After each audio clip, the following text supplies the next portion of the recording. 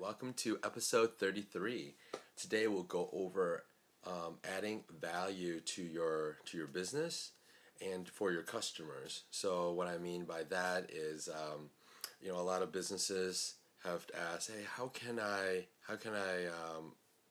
differentiate myself or add, increase our pricing. Well, if you don't increase your value, it's kind of difficult doing that. So one of the things I recommend is, number one, figure out what your customers really, really need, and really deliver that, of course, very well. And part of the delivery may be that delivery experience. So from a point of, are we leveraging, let's say for us, when we work with our clients from a web standpoint, we ask them to fill out the website worksheet. So they don't have to spend an extra hour with us asking the same questions when we already have the information. Now we go deep into solving what their problems are. So let's say, I'm making this up on the fly, a restaurant, right? Rather than going to a restaurant and saying, "Oh my God, I gotta stand here in line and wait for another 20 minutes, 30 minutes."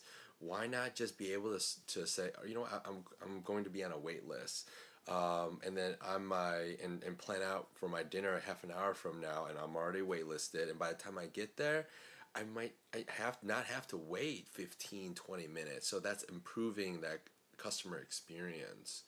Another thing is just following, part of that adding value is getting these little surprises, little extras that customers just don't expect from getting that service. It might be, at a restaurant, you might say, "Oh, hey, complimentary of the chef," or there's these, for us, it might be additional changes or recommendations that, sure, it might be out of scope, but it's okay. We'll throw that in there just to take care of our customers.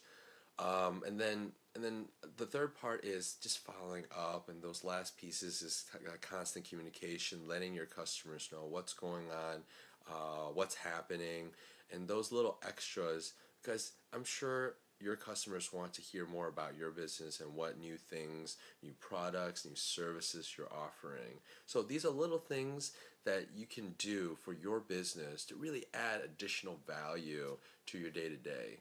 Okay, hope that helps. See you next time.